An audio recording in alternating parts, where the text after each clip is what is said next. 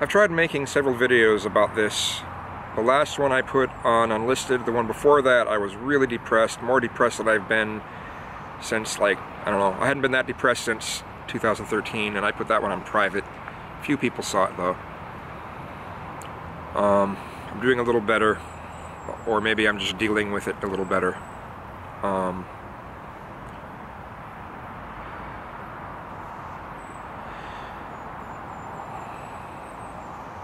But there needs to be more people to speak against what is being seen on BuzzFeed and MTV, sometimes even MSNBC and sometimes CNN. This extremism that resides within the progressive movement. This extremism is starting to receive a pushback that I think that these anti-gay laws that have been put into place in several states now, I think one of them was to the point where medical coverage could be denied to someone if the person if the doctor or nurse doesn't want to help serve gay people, then they don't have to, you know.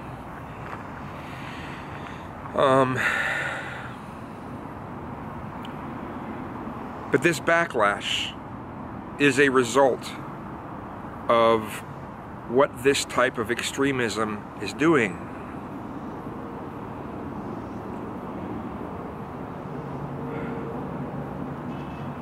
When people are being turned into the enemies, who are people that are supportive of minorities, supportive of women, supportive of gay people, supportive of racial minorities, supportive of transgender people, supportive, but they're not marching lock and step with certain ideas, they're being demonized. They're being turned into the enemy. They're being labeled as the oppressors. We're being told that if you're not oppressed, then you're an oppressor.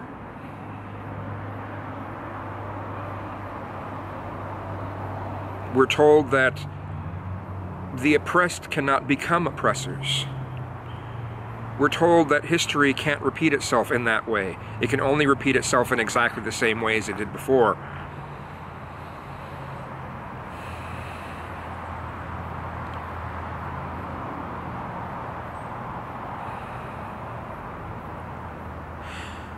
And I've talked about ACT UP a number of times. ACT UP, it's initially an AIDS activist organization that was very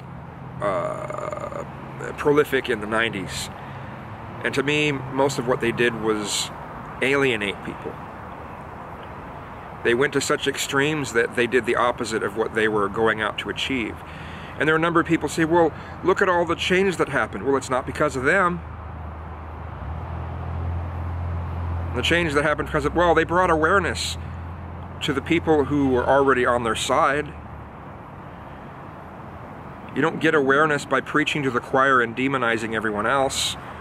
You get awareness by talking with the people who disagree with you, by trying to get those who disagree with you to see some things. I guess rallying the crowd, rallying the choir might have some sort of advantage, but when it's at the cost of alienating everyone who isn't already part of that choir, you know, it's messed up. So, like, you know, I've talked about this many times, but I'm going to say the story again because it hit me so hard. Is when there was similar anti-gay legislation going through here in Washington State in the early 90s. Some friends of mine and I went to one of the planning meetings at the Lakewood Mall, which is no longer the Lakewood Mall, it's now the Lakewood Town Center. They took down the mall section. And they were going to talk about this anti-gay legislation that had the label of a Religious Freedom Act.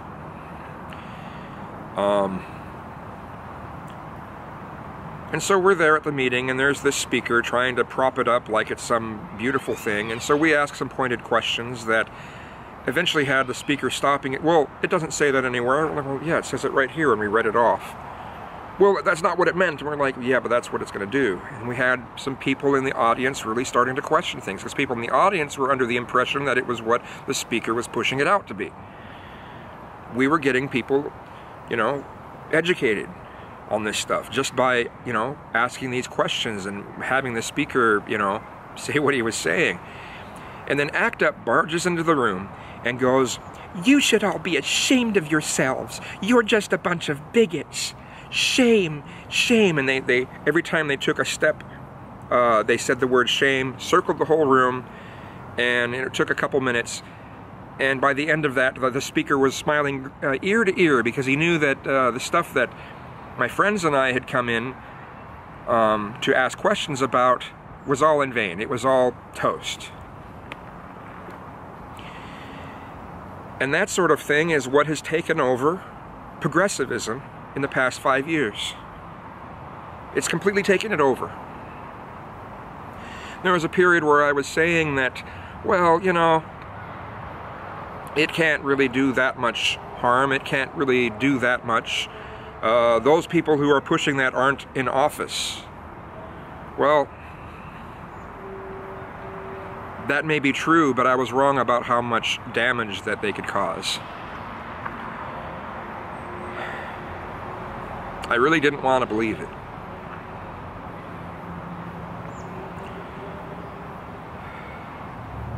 So now we've got this backlash happening with these anti-gay bills.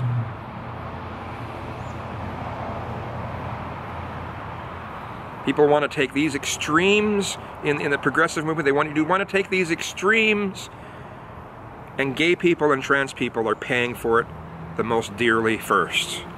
And I say first because I don't think the Republicans will be done. When it gets there, they're not going to be done. See, here's the problem with these progressive ideals. Not the ideals, but the people that are pushing forth progressive ideals. Okay? You're never satisfied.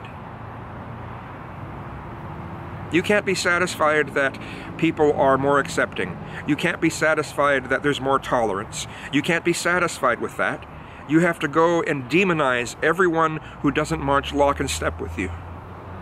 And you have to claim that people are oppressors, even if they're working hard at trying to spread the word themselves about tolerance. No, it's never good enough. Everyone is your enemy unless they march lock and step with you. And so we've got these religious shitbags, these religious fucktards in the Republican Party pushing forth this stuff, and when people say, you know, why are you doing this? They say, well, look what we're up against. And they just have to point at MTV, they have to point at BuzzFeed, MSNBC, CNN, and a whole shit ton of websites. They can point at the biggest names in progressivism.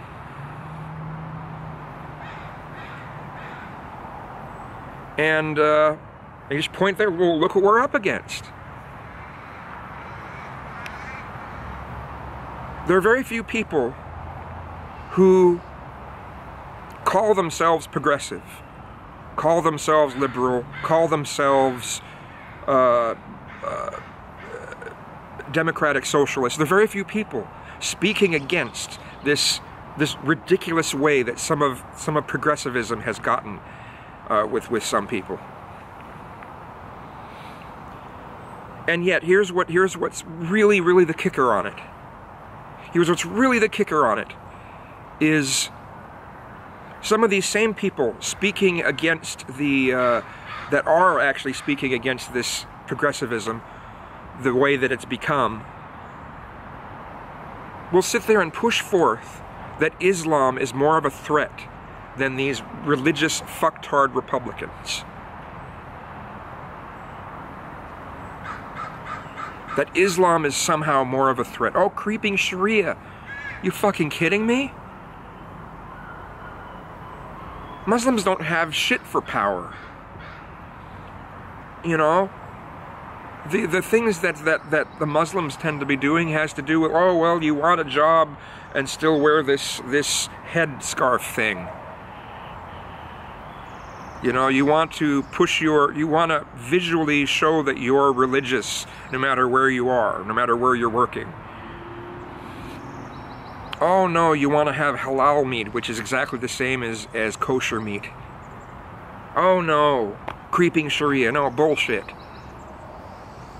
The people that have power will use that power if they are shoved in a corner. And that's what's happened. Republicans who normally would have been supportive of gay people and trans people and minorities of all types have been pushed into a corner because they are basically labeled as shitlord, cis, white, privileged males. Check your privilege.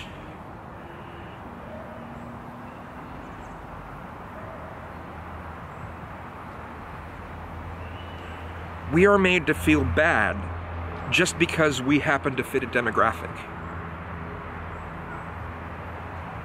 Oh, but the ones who study sociology and turn it into a set of dogma, turn it into an ideology, they say that the oppressed can never become the oppressors. Crock of shit. Most people know this is a crock of shit. And this is why in some other videos, in like when I mean, TJ, it's interesting to me that TJ, Amazing Atheist, changed some of the nature of some of his videos more recently, where he's really speaking about some important shit. He's talking about what he does support. And that just kind of blew my mind. And I somewhat wonder whether I might have had something to do with it. Probably not, but that's why I feel it's important. If someone is to speak against what these social justice warriors, this new progressivism is doing, they also need to speak about what it is they do support. To show everyone that it's not just the right wing that is saying bad things about this. You know, these right-wing fucktards, as I said, are able to just point their finger and say, well, look what we're up against. And look at all the people that support us. And people wonder why I was finding it so important to shove forth the things you do support as well as the things that you don't support. Because people will assume you are on their side. People will assume this. Oh, well, assume makes an ass of you and me. Well, that's tough. That's the way it goes. People will assume. And right now, because of this shit, gay people, trans people, probably soon racial minorities are going to be paying the price for the stupidity of what some of this progressivism has become. Because of these stupid SJWs. Because of these people who turn anyone who doesn't march lock and step with everything they say, no matter how messed up it is, as the enemy, as the oppressors.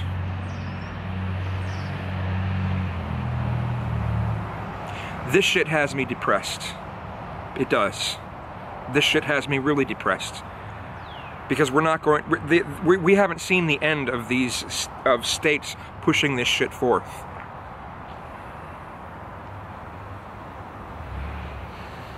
We haven't seen the end of it. It's going to continue.